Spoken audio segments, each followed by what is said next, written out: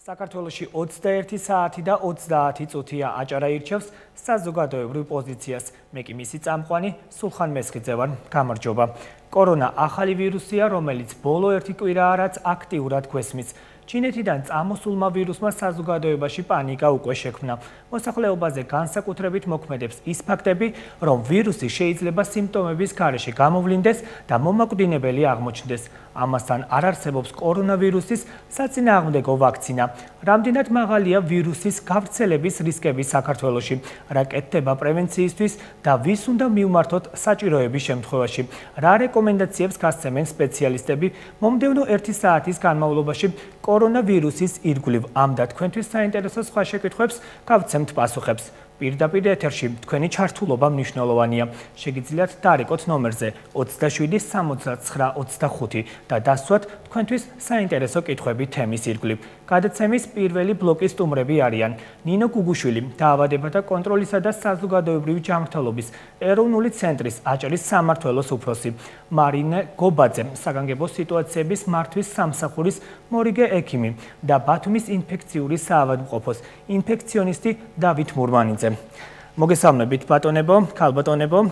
მოდი თავიდან რო დავიწყოთ, ქალბატონ ნინოს ვკითხავ, როგორ ფიქრობთ ქალბატონ ნინო, საქართველოში არსებობს თუ არა კორონავირუსის გავრცელების რისკი? ამ ეტაპზე რის თქმა შეგვიძლია?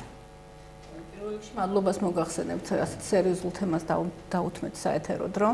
ძალიან მნიშვნელოვანი არის ამ ეტაპზე მოსახლეობისათვის სწორი ინფორმაციის მიწოდება და ასევე ვიტყვი იმას, რომ კორონა ახალი ვირუსი არ არის, როგორც ამ ეტაპზე ეს კონკრეტულად ეს ქვეტიპი ყველაზე გავრცელებული და მასშტაბური, რა თქმა უნდა, რა თქმა უნდა და არსებობს თუ არა რისკი.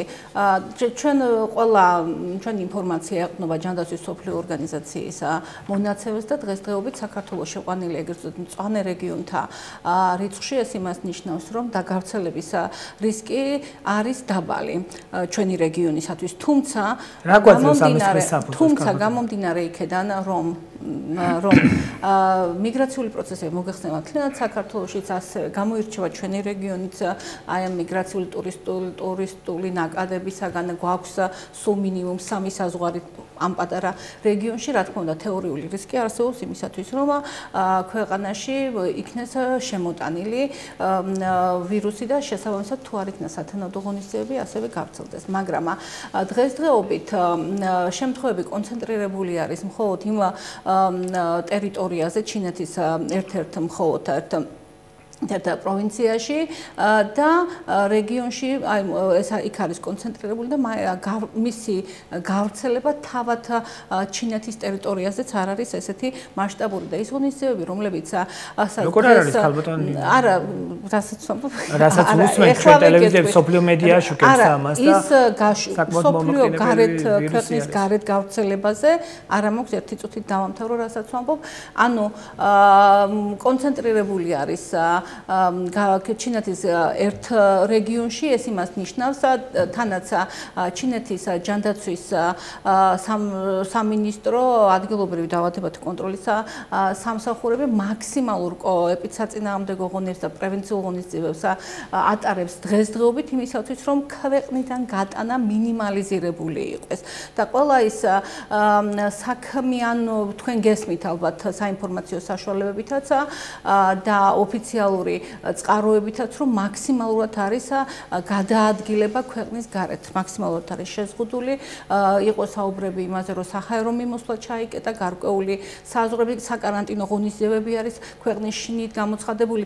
ეს არის უნიკალური გათვლილი ეპიდსაწინააღმდეგო და პრევენციული ღონისძიებები იმისათვის, რომ ქვეყნიდან გარეთ გატანა მინიმუმამდე იქნეს შემცირებული. გარდა ამისა, როგორც ჯანდაცვის მსოფლიო ორგანიზაცია მონაცემებს ვეყრდნობით, აი ამ ეტაპისათვის ვირუსს ადამიანზე გადაცემის მყარი უნარი არ შეუძენია და ეს ერთ-ერთი მაიმედებელი ფაქტორი არის დაავადების გავრცელების მასშტაბების შეზღუდვის თვალსაზრისით. თუმცა ძალიან ცუდი არის ის, რომ ვირუსი არის ახალი და ყველა ახალი პასაჟის გადაადგილებას, ახალი სახეობის ცვლილებისთვის ის ახალ ცვლილებას, ახალ თვისებებს იძენს. ალბათ თქვენ გავრცელება გაახსენეთ აქვე რომ განმარტოთ რა გზებით გადადის ეს ვირუსი. დღესდღეობით როგორც ჯანდაცვის მსოფლიო ორგანიზაცია გვეუბნება, გავრცელების არის აერწოთოვანი გზა, რესპირატორული უпроსტორად გზა. ეს ინფორმაცია არის, თუმცა აქვე არ გამოირიცხება გადაცემის კონტაქტური მექანიზმიც, რა თქმა უნდა. ეს რაც ზედამხედველო ხდება კორონავირუსის გავრცელების ამ ეპიდემიოლოგიურ მახასიათებლებზე, ნუ გასული არის ერთ თვეზე ცოტა მეტი და ეს ეყრდნობა მხოლოდ ამ მე შემიძლია ვთქვა ცოტა მწირ ინფორმაციას, მაგრამ ამ ეტაპისათვის გავრცელების არის ლიდერ პოზიციაზე არის გავრცელების აერწოთოვანი გზა და მეორე შესაძლებელია იყოს. გასაგებია ქალბატონინო, თქვენ რამდენიმე წუთში დაგიბრუნდებით აუცილებლად. ქალბატონ მარინას მინდა ვკითხო ახლა ყველაზე ცხელ წერტილში თქვათ ვირუსი თუ შემოვიდა საქართველოში, იქნებით თქვენ საზღვრებზე არის მობილიზებული სასწრაფო დახმარების ბრიგადები და ასე ვთქვათ პირველ წყარო ხართ თქვენ უნდა შეხვდეთ ადამიანებს. თქვენ ამ ეტაპზე რა ბერკეტი გაგაჩნიათ, რა მექანიზმები, რა ხელსაწყოები იმისთვის რომ ეს ვირუსი გამოვავლინოთ საზღვარზე და როგორ შეიძლება იმავე ეტაპზე, პირველ ეტაპზე გავუმკლავდეთ დაავადებას ვირუსს.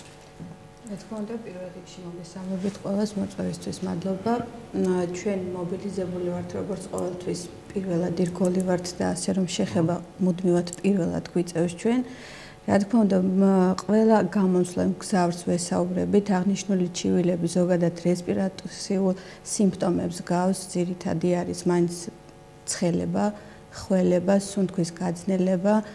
ამიტომ კონკრეტული რომელიმე ჩამონათვალი თუ აღენიშნება ან უშუალოდ თუ იყო რომელიმე ამ ჩივილით გამოწვეულ პაციენტთან კონტაქტი თუ ჰქონდა, შეხება თუ კი ჰქონდა. რა მეთოდებით ხდება ეს შემოწმება? ჩვენ შემოწმება ხდება დისტანციური თერმომეტრები არის, ხო კი ბატონო.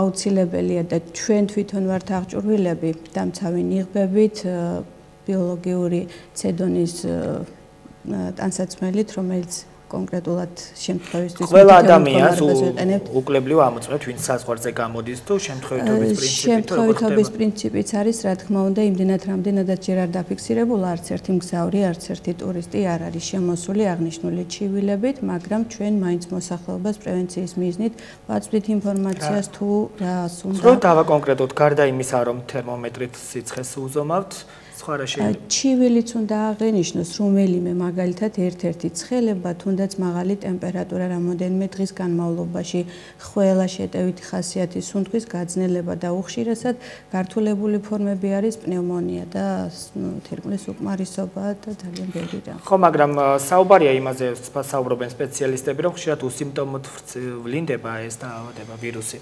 უსიმპტომოდ ვლინდება, მაგრამ რომელიმე ჩივილი მაინც აღენიშნება თუნდაც ტემპერატურის ცხელების ხანგრძლივობით მაინც გამოწვეული, ან უშუალოდ კონტაქტი ეპიდემიის ცენტრში თუ ჰქონდა შეხება კონკრეტულად იმ ადამიანთან, რომელსაც აღენიშნებოდა ინფექცია. გასაგებია, მადლობა ქალბატონო მარინა. ბატონ დავითთან მინდა გადავიდე. ბატონ დავით, თუ გქონიათ ასეთი შემთხვევა თქვენი პრაქტიკის შემთხვევაში ვირუსებთან დაკავშირებით, როცა ადამიანს არ გამოუვლინდა ესა თუ ის სიმპტომები, მაგრამ აღმოაჩნდა ვირუსი. თავიდან მოგმართავენ კორონასთან დაკავშირებით მოსახლეობაში როგორია განწყობები? თავიდან დავიწყოთ იმით, რომ უსიმპტომო დაავადება რესპირაციული ვირუსული ინფექციების არ არსებობს. თქვენ რასაც ამბობთ, ეს არის მხოლოდ და მხოლოდ წესიერად მივაწვდით ინფორმაცია ჩვენ მოქალაქეებს, რომ ისაც გუგახეთქილები არიან, ამიტომ ისე ვილაპარაკოთ, როგორც არის. უსიმპტომოდ არის მხოლოდ ინკუბაციური პერიოდში, ეს ნებისმიერ დაავადება შეიძლება ყოველგვარი სიმპტომატიკის გარეშე იყოს, მაგრამ როცა გამოვლინება იწყება, მანიფესტირება იწყება დაავადების, იქ ყველა ეს ტრიადა რაც არის, ცხელება, ხველა, სხივცემინება, ეს ყველაფერი წარმოდგენთ, ეს უსიმპტომოდ ეს დაავადება არ მიმდინარეობს.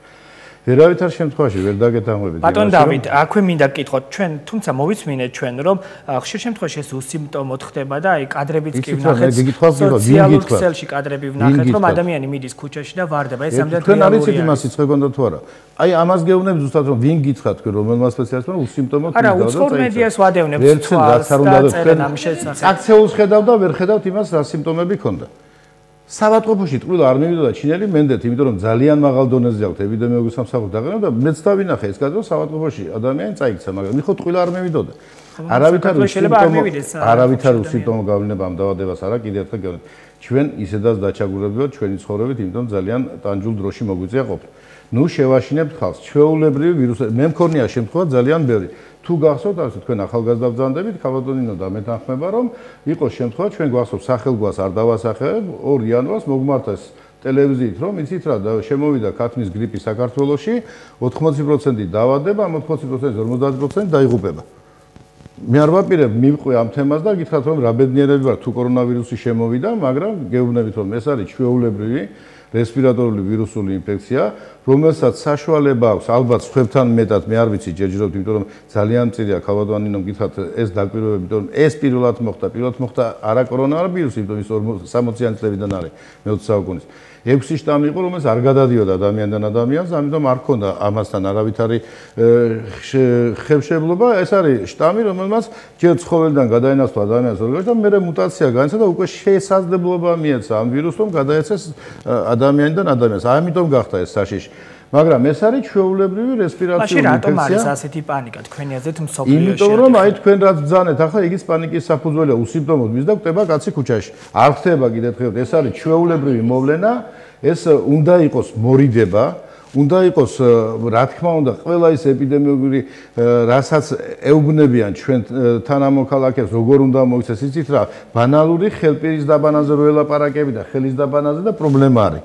რომ უკვე შენ თვითონ გერიდება რომ როგორ უნდა უთხრა ადამიანს ბანალურად იმის თქმა რომ შენ თუ დაავადებული ხარ არ უნდა წახვიდე ისეთ ადგილას სადაც თავშეყრის ადგილები და არ უნდა დასვარო სხვა ბანალური ის რომ საავადმყოფოში როცა ერთი პაციენტი მიდის და 7 არ უნდა შეყვეს იქ რომ მე ხვალ ის 7 არ იყოს თავისთავად გადამტანი ინფექციის წყარო აი ეს უნდა უთხრა ჩვენ იმედით არა ის კი არა რომ რა თქმა უნდა ცუდია ეს ვირუსი მაგრამ პირობას გაძლევთ რომ ის ჩვეულებრივად როგორც რესპირაციული ინფექცია რა თქმა უნდა არსებობს როგორც ყველა იქიდან რომ ჩვენ არ ვიცით როგორ მოიქცევა ეს არის ახალი რომელიც განვითარდა ეპიდემიოლოგიურად არაკეთილსამრე უпростоად საგანგაშო ზღვარი არის გამოცხადებული ამასთან დაკავშირებით ჩინეთში ანუ ეს არის ახალი და არ ვიცით როგორ მოიქცევა და როგორ განავითარებს ის როგორც ეპიდემიოლოგიურ როგორც პანდემიურ ტალღას ასევე თავად კლინიკურ მიმდინარეობასაც თუმცა მე ასევე მოლოდინი როგორი გაქვთ თქვენ ქალბატონ ნინო მოლოდინი გვაქვს ის რომ მინიმუმ ძალიან კარგია უკვე შესწავლილია გენოტიპი ანუ ვიცით წყარო ვიცით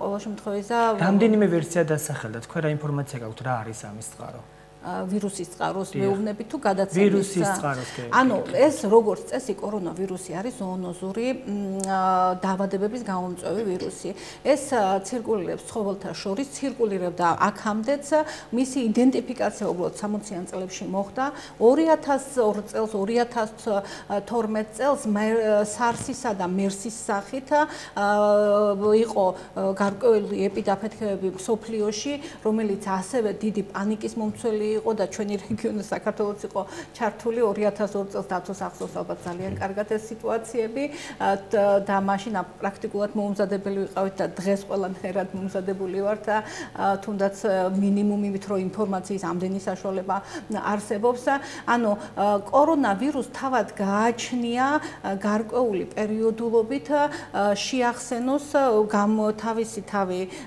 გავრცელდეს მოკლედ რა მოსახლეობაში და გამოიწვიოს გარკვეული ეპიდაფეთქები გარკვეული სიმძლავრის თუმცა კონკრეტულად აი ამას რომელსაც უკვე დაერქვა ახალი კორონავირუსი 2019 ეს ვირუსი არ ყოფილა ადამიანისთვის დაავადების გამომწვევ ვირუსთა რიცხვში თორე ცხოველებში ჩვეულებრივად ის იწევდა ცხოველთა შორის ზოონოზურ დაავადებას ან უпростоად მტარებლობაც დადგენილი არის უკვე ბოლო ინფორმაციით რომ ღამურებში იყო მტარებლობა და ღამურებიდან გადაცემა უკვე შესაძლებელი არის სხვადასხვა გზით მომხდარიყო უშუალო კონტაქტით, საკვების მიხედვით და აეროზოლური გზით თუ სხვადასხვა გზით. გარდა ამისა, იქ იყო ასევე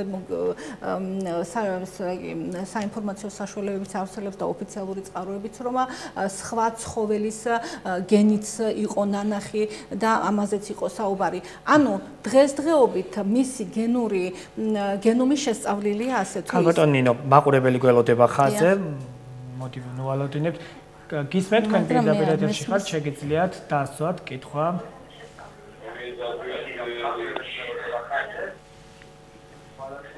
პირდაპირ ეთერში ხართ, შეგიძლიათ დასვათ კითხვა.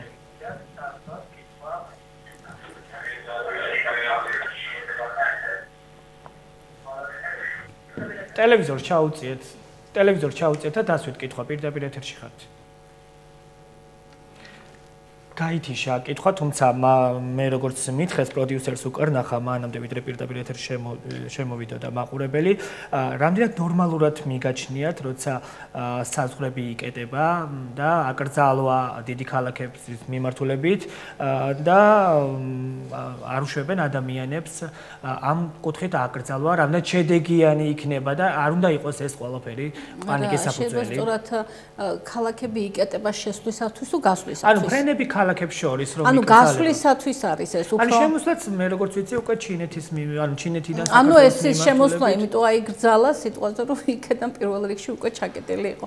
ეს გარკვეული ეს ამ ეტაპისათვის ეს რეკომენდაცია გაცემული 24 იანვარს გასაცვლელად ძალადაცვის მსოფლიო ორგანიზაციამ ეს ამ ეტაპისათვის აბსოლუტურად გამართლებული ღონისძიება არის იმისათვის რომ მნიშვნელოვნად დასაწყისში მოგახსენეთ მე ამის შესახებ მნიშვნელოვნად შეცირდეს გატანა ქვეყნიდან დაავადების გამომწვევი აი ამ ვირუსის და რა თქმა უნდა თუ კი შეფერხება მისი გადაცემის შეფერხების ნებისმიერი გზა არის მისაღები და ეს ერთ-ერთი გზა არის ამისათვის. გადანაცვლთან დემოკრატიობანას თამაში სიცოცხლესთან როცა უსაფრთხოებაზე საქმე მე მგონი მიღებული არ არის და ამიტომ ეს კითხვა მე ვთვლი რომ მართებულია რომ უნდა დაიკეტოს იმ შემთხვევაში თქვენ ალბათ ყოველ შემთხვევაში ჟურნალისტამდე და ინფორმაციის მოპოვება არ გაგჭირდა როცა ებოლას ვირუსი წამოვიდა ეს იყო თითქმის კაცობრიობის განადგურების მისკენ მიმართული ვირუსის არსებობა მაგრამ აი ზუსტად იმის ჩაკეტვა რომ კონგოს ზაირში დაიკეტა ეს მიმოსვლა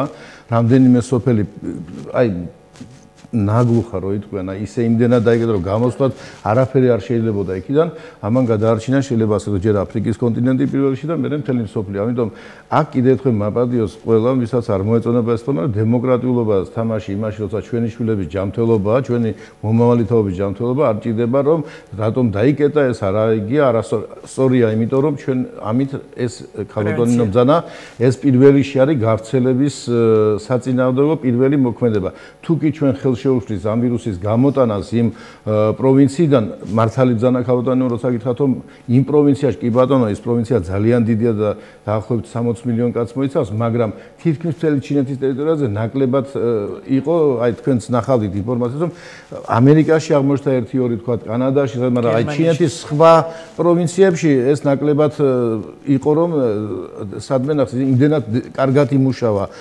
ეპიდემიასამსახურმა იმათ ჩაკეტ აი ზუსტად იმ ჩაკეტვა რომ აი ჩაკეტვა ხომ ანიშნავს იმას რომ ის ხალხი გაწიდეს იზოლაცია ნიშნავს იმას რომ საკვებიჩი აქვს ყველა აი დღეს ვუყურებდი ზუსტად რომ ქართველები და სხვა ხო დანარჩენ ხო მობილიზებული არიან რომ პირიქით გზად არიან აი ჩინელები რომ მოდი ჩვენ გაგვიშვით რომ ჩვენ შევიტანთ საკვებს ჩვენ შევიტანთ მედიკამენტებს შევიტანთ წყალს ყველაფერს შევიტანთ მაგრამ ეს ჩაკეტვა ზუსტად იმიტომ იყო რომ არ გაიტანოს არ იცით რა უბრალო მაგალითი როცა ერთი ადამიანი თავს წირავს იმისთვის რომ 30 კაცი გადაარჩინოს ან 100 კაცი გადაარჩინოს. მოდი ასე ჩავთვალოთ რომ დღეს ამ ჩაკეტვამ სოფლიო უნდა გადაარჩინოს. ჩვენ იმიტომ ვართ წვანეზოლში ჯერჯერობით მაინც ყოველ შემთხვევაში რომ აი ეს მოძრაობა ნაკლებია. ბატონ დავით, ვთქვათ მოგმართათ პაციენტმა როგორც საქართველოს მოქალაქემ, ისე უცხოეთის ქვეყნის მოქალაქემ, დიაგნოსტიკება როგორ მოხდება სხვადასხვა ჩივილებით რომ მოვიდეს პაციენტი თქვენთან თუ გამორიცხვის მეთოდით უნდა ეთიტუდი დაახლოებით დღეში გეუბნებით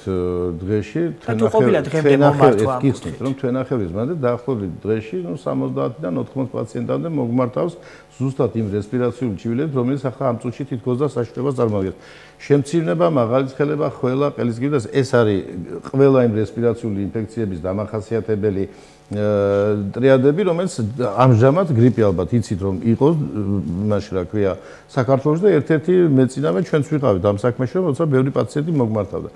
რაც შეეხება დიაგნოსტიკას დიაგნოსტიკის საშუალება არის ბათუმშიც, იმიტომ რომ თუ კი ეს მოითხოვს კიდევ ერთხელ თუ კი ეს მოითხოვს ახლა მე აგიხსნით რაზეა ქალბატონი მანამაძე ქალბატონი ნინოს გესაუბროთ შემოდის პაციენტი და მეუბნება რომ ჩემთან ოჯახის წევრები 7-8 იყო ალბათ სანამ ეს ამბავი დაიწყებოდა. აი ბატონ დავით რომ დავაკონკრეტოთ ვიწრო პროფილის მიმართულებით უნდა მიმართონ პაციენტებმა სავენცნო დაწესებულებებს თუ ნებისმიერ როცა ეპიდემია ვიწრო პროფილი აღარ არსებობს ექიმი რომელსაც აქვს შეხება ადამიანთა ოჯახის ექიმის ყურადღებაში ეპიდსამსახური საგანგებო სიტუაციების სამსახური გამოსახულდა ჩვენ ყველა ვიწრო პროფილის ვართ და ფართე პროფილის ვართ მაშინ. ეხლა არის ბრძოლა იმისთვის, რომ ჩვენ ყველანი, ვინც მედიცინას ვემსახურებით, ვიდგეთ ბოლომდე სადარაჯოზე ჯანმრთელობის.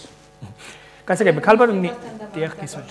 დავამატებთ უბრალოდ დღესდღეობით დიაგნოსტიკა რესპირატორული ინფექციების საქართველოში ხელმისაწვდომია მაქსიმალურად და მინდა აქვე გითხრათ რომ საქართველოში ფუნქციონირებს ჯანდაცვის მსოფლიო ორგანიზაციის მიერ სერტიფიცირებული ლაბორატორია ლუგარის ცენტრში, რომელიც კონკრეტულად მუშაობს რესპირატორულ ინფექციებში, ანუ აწყობილი არის ჯაჭვი ამ დაავადებათა ლაბორატორიული დიაგნოსტიკისათვის.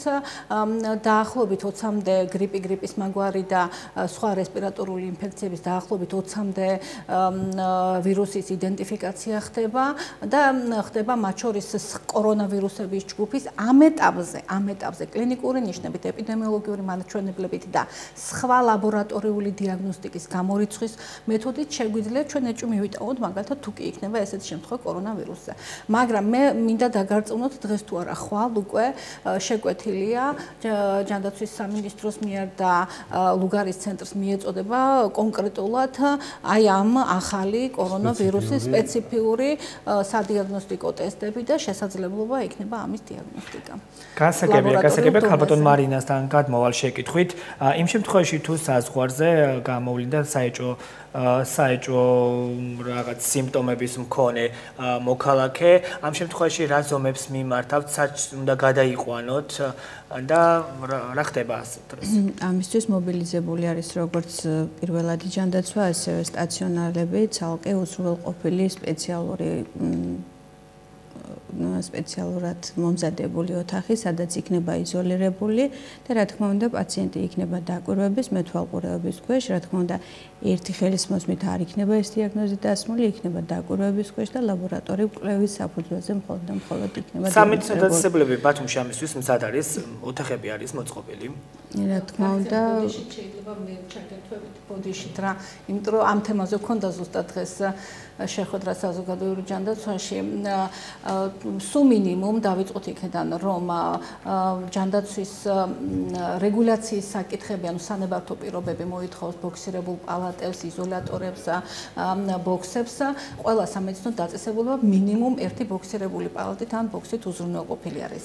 ეს უდაოდ და ყველა რეგიონში, საქართველოში მთლიანად და მათ შორის ჩვენს რეგიონში მოქმედ ყველა სამედიცინო დაწესებულებაში ესეთი იზოლაციის საშუალება არსებობს. გარდა ამისა, მე მინდა გითხრათ, რომ სკრინინგი რაც ტარდება, პროტოკოლით არის გაწეული, რასაც ახორციელებს საგანგებო სიტუაციების სამსახური, ახლა ჩაერთვება უკვე ეპიდემიოლოგიური სამსახურიც, ალბათ საკარანტინო სამსახურიც თუ ვცდები მუშაობს ამ თემასთან დაკავშირებით, ეტაპობრივი სკრინინგი მიმდინარეობს, თერმოსკრინინგი, მერე კითხვარებით გამოკვლევა, ანუ ამის შემდეგ უკვე მხოლოდ აი ორი ეტაპის გავლის შემდეგ და გარკვეული კლინიკურ ნიშნებს დამატებული ეპიდემიოლოგიური მახასიათებლით შესაძლებელია მივიტანოთ ეჭვი, შევარაუდო შესაძლო შემთხვევასთან დაკავშირებით და უკვე ხდება მისი ეტაპირება სამედიცინო დაწესებულებაში. ამ ეტაპზე პირველ რიგში იდენტიფიცირებული არის ინფექციური ჰოსპიტალი, სადაც არის ყველა პირობა შემქმნილი იმისათვის, რომ მიიღოს არა მარტო ასეთი ტიპის პაციენტი და მოახდინოს იზოლაცია და გადაყვანა მოხდება აქ. ვიმედოვნებთ, რომ ეს ამ ეტაპისათვის არ იქნება ისეთი ნაკადური, რომ ჩვენ მას ვერ გაუმკლავდეთ. გასაგებია ქალბატონინო, მადლობა. მე როგორც პროდიუსერი მათყობინებს, მაყურებელია ისევ პირდაპირ ეთერში. გისმენთ, შეგიძლიათ დასვათ შეკითხვა. გისმენთ, შეგიძლიათ დასვათ კითხვა. დიახ, გამარჯობათ, მოგესალმებით ყველას. კახეთიდან ჩინელი გოგოსთან დაკავშირებით ვრეკავ, ანუ დაუდგინდა ჯერ კორონავირუსი, შემდეგ არა, მაგრამ ზუსტი დიაგნოსტირება თუ გაგვაჩნია, საერთოდ ეს კორონავირუსი რა არის, ის არ იციან და ჩვენებმა როგორ გააკეთეს ეს დიაგნოსტირება. კიდევ ერთი მინდა დავსვა კითხვა, ანუ სხვადასხვა საინფორმაციო გამოშვებებში იყო ესეთი რაღაცა, რომ საზღვრებზე, როდესაც ამოწმებდნენ ჩვენი ექიმები, არ ქონდათ, ანუ დამთავრების საშუალება პირბადე არავის არ ეკეთა. გასაგებია, მადლობა კითხვისთვის. ერთ-ერთი კითხვა იყო პრინციპში სასწრაფო დახმარების ბრიგადებს შეგვიძლია ვკითხოთ ტელევიზიით ინფორმაციებს, როცა ვუსმენთ და ვინახეთ კადრებში, რომ ვინც ამოწმებდა ადამიანებს მედიკოსებს პირბადი არ ეკეთდა და რამდენად მიზანშეწონილი არისო. შესაძლოა ეს ბათუმი არ იყო, მაგრამ სუდი მაგალითია. სუდი მაგალითი, მაგრამ მე რაც ნახე კადრები პირბადე ეკეთათ და სათვალეთს ეკეთათ რამდენად. ძალიან სუდი მაგალითი იყო, დღეს ორჯერ ნახე ეს კადრი კი და ამიტომ ეს თქვენი აზრით მაყურებელი იტყუება? არა, მე არ მინახია ეს კადრი. სუდი მაგალითია, რომ ესე მოიქცეთ ვინც სამა როგორ გიათ მე არ მიგადრებია ბატონო სულხან, მე პირიქით სუდი მაგალითი იყო სხვებისთვის, რომ პირბადე ჩამოწეული სიჯავს იმას გამოდის, რომ ის რასაც ჩვენ ახლა ვლაპარაკობთ, რასაც ჩვენი მთავრობა აკეთებს, გამოდის, რომ ბლეფია, იმიტომ რომ იმ ადამიანს არ ეშინია ამის და ჩამოღებული აქვს პირბადე და ამოწევს თითქოს ჩამოსულ ადამიანს. ამიტომ იყო ზუსტად ცუდი მაგალითი. როცა გვაჩვენებენ რომ მეორე კითხვა იყო ასეთი, პრინციპში ვისაუბრეთ დიაგნოსტიკის კუთხით, მაგრამ ასეთი კითხვა დასვა დღეს ინფორმაცია გავრცელდა ცენტრალურ მედია საშუალებებით, რომ კახეთში სავარაუდოდ იყო ჩინეთიდან ჩამოსული გოგონა, რომელსაც ვირუსი აღმოაჩნდა, თუმცა მოგვიანებით ეს არ დადასტურდა. იქ ეპიდემიოლოგიურ თვალსაზრისით არ დადასტურდა. იცით რა, არავითარ შემთხვევაში არავინ არ დამალავს ინფორმაციას, იმიტომ რომ ხვდებით ალბათ, რომ არავის ინტერესი არ შედის ინფორმაციის დამალვა. ეს არ არის ისეთი დაავადება, რომელიც ჩვენ მალო და ხო არც პანიკა, ამიტომ არავინ არ ეს ადამიანი ჩამოფრინდა ჩინეთიდან, რამდენადაც მე ინფორმირებული ვარ ხა პრესით და იმით, ჩამოფრინდა ჩინეთიდან, მაგრამ არავითარი გამოვლინება ადამიანს არ ჰქონდა. ოჯახის წევრები დახვდა სახლში, რომელიც 3 თუ 4 ოჯახის წევრი იყო ვირუსული, რესპირაციული გრიპის მაგვარი დაავადებები და გდედა მეოთხე დღეს დაეწყვა ქალბატონ ზუსტად იგივე. ანუ მაყურებელს საინტერესებდა ის საქართველოში სადიაგნოსტიკო კუთხით რამდენად სანდო არის საშუალებები. ბოდიშით მე გითხარით, რომ ეს არის ლუგარის არის ჯანდაცვის მსოფლიო ორგანიზაციის მიერ სერტიფიცირებული ლაბორატორია, რომელიც მუშაობს ვირუსულ ინფექციებზე და აკეთებს დიაგნოსტიკას. უკვე მეტი კომენტარის გაკეთება არ არის. ლუგარის ცენტრი არის ლაბორატორია მსოფლიოს 13 ქვეყანაში და მათ შორის ერთ-ერთი საქართველოშია. და ამიტომ მთელ რეგიონს აკონტროლებს და ახლა მერწუნეთ იმაში, რომ ეს არ არის კიდევ ხილობ ისეთი დაავადება, რომელიც შეიძლება რომ ან დამავს, ან ლუგარის ცენტრს არ აქვს სურვილი, ან ზედმეტად ბევრი აჩვენოს, ან ზედმეტად ნაკლები. ეს არის ცენტრი, რომელიც გარკვეული 50 თუ 60 წლის მანძილზე მთელ მსოფლიოში ატარებს ამ კვლევას და ერთ-ერთი ყველაზე წამყვანია მთელ მსოფლიოს მიმართულებით. გასაგებია ბატონ დავით, მკურნალობა რას გულისხმობს, რას მოიცავს, რა მეთოდებით შეიძლება მოხდეს იმ შემთხვევაში თუ დადასტურდა, გამოვლინდა? რომ გითხრათ რომ განსხვავებული მიდგომები არის. ანტივირუსული თერაპია რამე, რომელიც მე ვიცოდი ახლა როგორც თქვა გრიპზე ტამიფლუ იყო, თქვა ან სხვა პრეპარატები, ესეთი ინფორმაცია მე არ მაქვს, ეს იქნება სიმპტომატიური თერაპია, რომელიც ჭირდება კიდევ ხელ ნებისმიერ რესპირაციულ ინფექციას. თუ კი მოხდა უკვე გაშიფრვა გენოტიპის, მე დარწმუნებული რომ უახლოეს პერიოდში მოხდება მისი ვაქცინის გავგება და მოხდება მისი თქვათ სამკურნალო საშუალების მომენტი, მაგრამ ამ წუთში ლაპარაკია მხოლოდ მე ვფიქრობ ასე რომ ლაპარაკია სიმპტომატურ თერაპიაზე, გართულების შემთხვევაში ერთვება უკვე ის პრეპარატები, რომელიც გართულებით თქვა პნევმონია სჭირდება იქ თუ სხვა რაღაცას. მე კიდევ ერთხელ ვიმეორებ, მე არავითარ შემთხვევაში არ მინდა დავაგდინო ამ ვირუსის როლი, ან ვინმე შეუქმნა შტაბები, რომ არაფერიც არ არის, მაგრამ მინდა რომ ყველა ჩვენმა მოქალაქემ იცოდეს. ესეთი გადაგვიტანია ძალიან ბევრი, როცა შემოვიდა H1N1, როცა იყო ქათმის გრიპი, ღორის გრიპი, რა არის გრიპი, ყველაფერი ეს ჩვენ ეს არის ყველა რესპირაციული დაავადებები. მე დღეს ერთხელ მომიწია ლაპარაკი პირდაპირ და ვიმეორებ ახლა საქართველოს ღვთისმშობლის წილხვედი ქვეყანა. ვერ მოგვერება ვერცერთი ვირუსი. ჩვენ გადავრჩებით, ვიქნებით კარგად. ეს ალბათ იუმორი. არა, როგორ იუმორი, კაცო, როგორ ამელი იმაზე, როგორ გადავრჩებით, იმიტომ რომ მე მჯერა, იმიტომ რომ ჩვენ ყველანი ჩვენ მოწესრიგებლად ვიბრძოლოთ ყველა, იმიტომ რომ არ შექმნა ზედმეტი აჟიოტაჟი.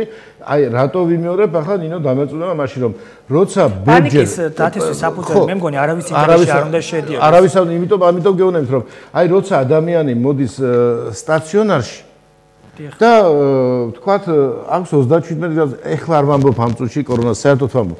37 გრადუსი სიცხე და რომლის მართვა შეუძლია ოჯახის ექიმს. ყოველგვარ და ის მოდის სტაციონარში, იმიტომ რომ ვიღაცამ ჩააწვეთა რომ აუცილებლად უნდა სტაციონარში მივიდეს, გადაესხას ასე და ხდებოდა მომენტი ისე რომ აი ვისაც ნამდვილად სჭირდებოდა იმაზე დრო არ რჩებოდა, იმიტომ რომ 100 აგერეთად მოდგარი იყო და აი ამის თქმა მინდა და არა პანიკის დათესვა მინდა. გასაგებია ბატონ დავით, მადლობა. ქალბატონ მარინას მინდა ვკითხოთ საზღვრებზე რა დროის განმავლობაში დარჩებით და რა სახის ინფორმაციას აწვდით ადამიანებს იქ ადგილზე. სანამ ეპიდემიის საშიშროება ჯერ კიდევ არის და ამისთვის სადარაჯოზე უნდა ვიდგეთ, მანამ იქნება, ამიტომ ყოველთვის ჩვენ მოუწედებთ ეს მუდმივად ესე ხდება როგორც ყველა ვირუსის შემთხვევაში, მუდმივად ხელის დაბანა, რა თქმა უნდა, მორიდება კონტაქტი იმ ინფექციურ დაავადებულ ადამიანთან. რა თქმა უნდა, ეტიკეტი ცოტა ხველის და ცემინების ნებისმიერი, ვინც არის ინფიცირებული, უნდა მოვერიდოთ და მართლაც ნიღბით უნდა ვიყოთ ყველა, მაგრამ ჩვენ როგორც ყოველთვის მაგალითები ვართ, რომ არ გვეშინია არაფერს და გავუმკლავდებით ყველაფერს. გასაგებია. ქალბატონ ნინოს დაუბრუნდები ისევ ქალბატონ ნინო ბოლოს რო შევაჯამოთ უკვე ვთქვათ მაყურებლებს ალბათ აინტერესებთ რასაც უნდა მიიღონ დამატებითი ინფორმაცია უფრო სრულყოფილად ადამიანებმა და არ ვირუსის შესახებ და რაიმე ტიპის ცხელი ხაზი უკვე თუ ამოქმედდა. რა თქმა უნდა. საქართველოს ჯანდაცვის სამინისტროს ცხელი ხაზი ფუნქციონირებს 24 საათის განმავლობაში 11:05 არის და გარდა ამისა ფუნქციონირებს დაავადებათა კონტროლის ეროვნული ცენტრის ცხელი ხაზი 116:00 ეს არის მთელი კვირის განმავლობაში სამუშაო საათებში მხოლოდ და შეუძლიათ მომართონ შემიძლიათ ჩემი ტელეფონით გითხრათ ასევე მოკლედ ინფორმაციის მიღება შეიძლება კორონავირუსთან დაკავშირებით და ზოგადად მსოფლიოში ვირუსის გავრცელებასთან დაკავშირებით დაავადებათა კონტროლის ეროვნული ცენტრის საიტზე NCDC-G და ყოველდღიურად ახლდება ინფორმაცია. სხვა ინტერნეტ წყაროების ინფორმაცია რამდენად სანდო არის გარდა ჯანდაცვის სამინისტროსა, როგორ ფიქრობთ თქვენ? იცით რა, მე გირჩევთ რომ მიიღოთ ჯანდაცვის სამინისტროს ინფორმაცია, იმიტომ რომ ეს ინფორმაციას ღებულობს ჯანდაცვის მსოფლიო ორგანიზაციიდან, დაავადებათა კონტროლის ცენტრიდან, დაავადებათა კონტროლის ცენტრის ევროპის ბიუროდან, ანუ ინფორმაციები, რომელიც არის დაყრდნობილი და მოწოდებული არის უშუალოდ ცხელი წერტილებიდან, ასე თუ შეიძლება. კეთილი, მადლობა ქალბატონ ნინო, მე ვიმედოვნებ რომ ვირუსის გავრცელების ტენდენციები თანდათან იკლებს და საქართველოს ამ მიმართულებით საფრთხეები არ შეექმნება. მადლობა ქალბატონებო და ბატონო დავით. ჩვენი გადაცემის ეს ნაწილი ამით ამოწურულია.